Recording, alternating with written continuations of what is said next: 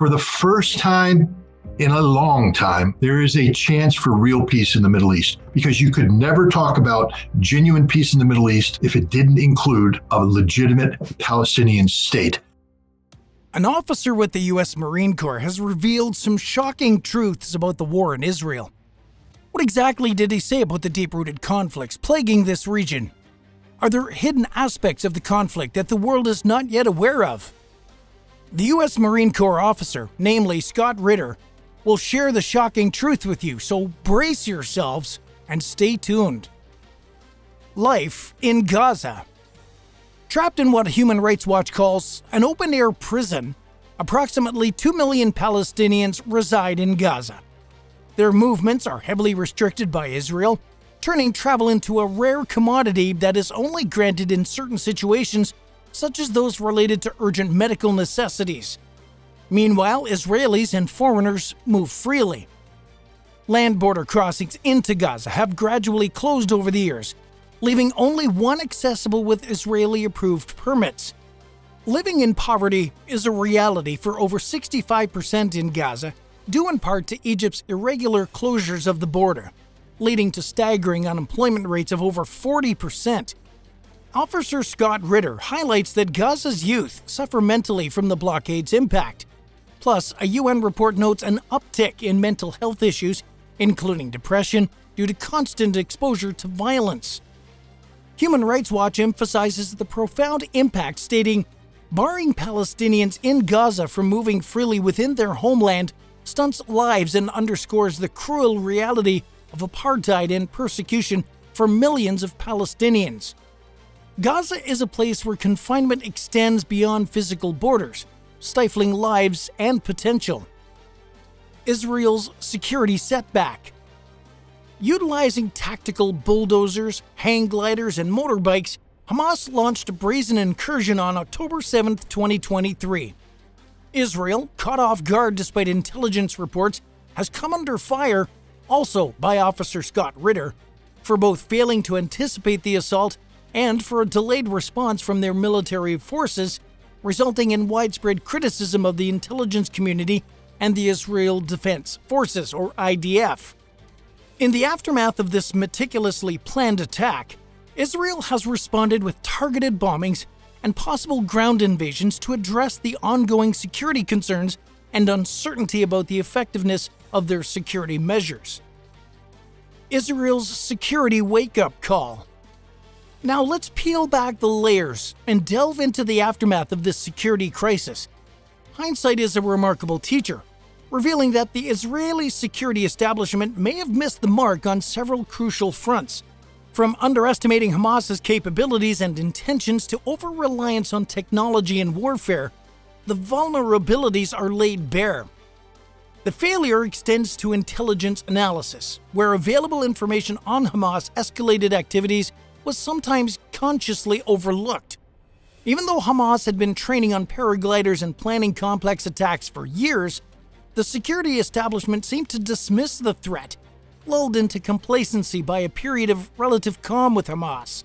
As the Israeli security establishment grapples with the immediate challenge of countering Hamas and potential ground operations in Gaza, a crucial reckoning awaits.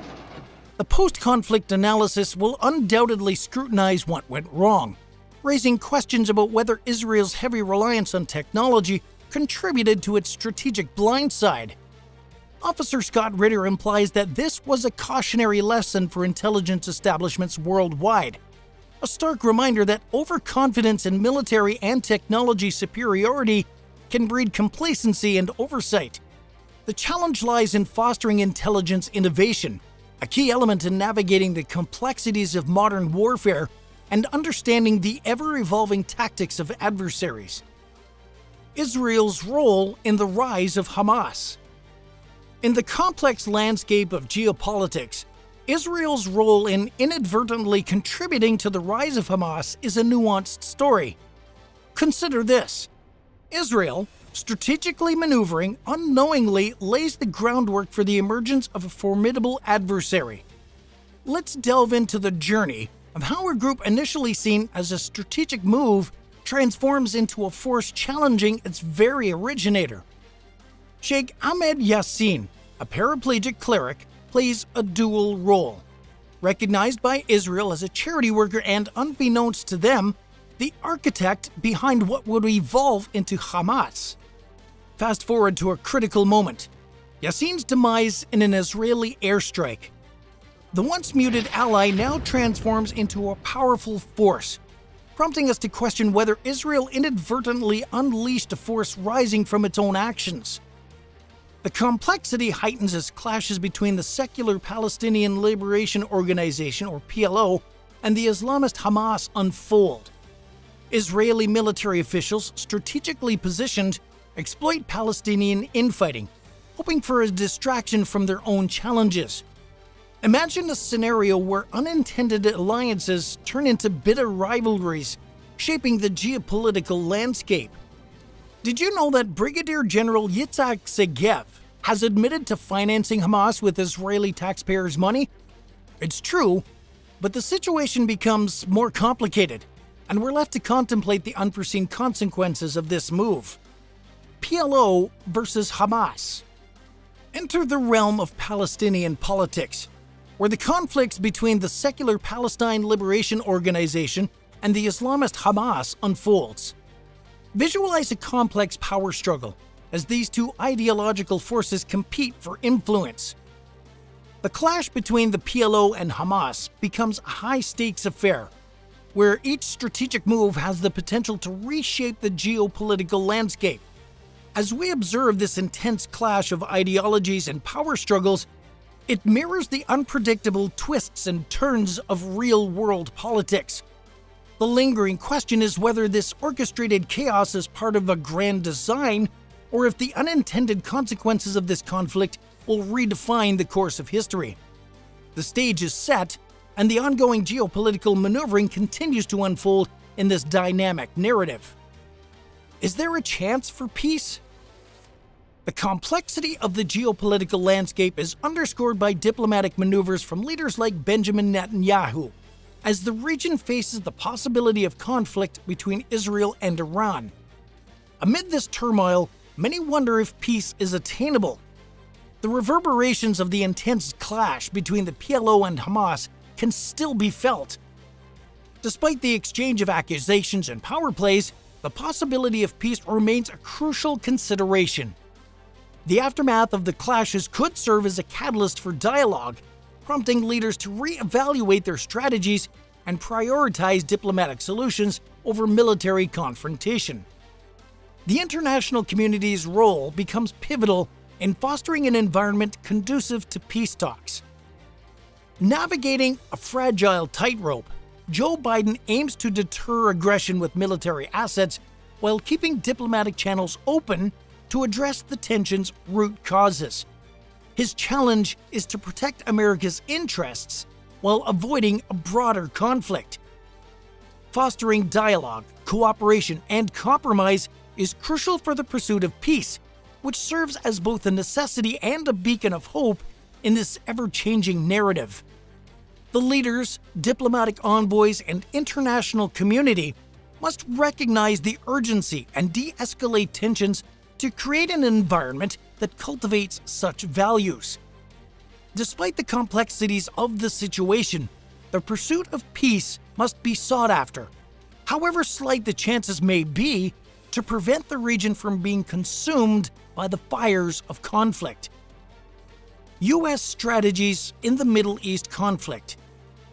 Now, our U.S. Marine Corps officer touched on the idea that contemplating various scenarios is a necessity in the rapidly evolving Israel-Hamas war, as the U.S. orchestrates a strategic approach in the Middle East. The White House has taken proactive measures in anticipation of escalations, recognizing the high-stakes game of international relations. Addressing the media, Pentagon spokesperson John Kirby emphasized the consideration of potential evacuations among other contingencies. Imagine a scenario in which the White House provides Israel with judicious advice to delay a ground invasion of Gaza. Why do you ask? It's all part of a grander scheme to secure the freedoms of hostages held captive from the October 7th strike on Hamas land. Things get even more complicated when President Joe Biden has a momentous call with Saudi Arabian Crown Prince Mohammed bin Salman. This chat, the initial exchange since the Hamas strike on Israel, revolves around measures to stem the escalation of the conflict. For the broader plans of the United States for the Middle East, one can't help but wonder, amidst this ongoing geopolitical issue, how will the diplomatic maneuvers, the interweaving of conflicting interests, and the pursuit of stability unfold in the coming acts of this complex geopolitical narrative? Only time will tell as the sensitive situation unfolds in the heart of the Middle East as we speak. What lies ahead? As the dust settles on the battlegrounds, the world watches with bated breath, pondering the uncertain path that lies ahead in the Middle East conflict.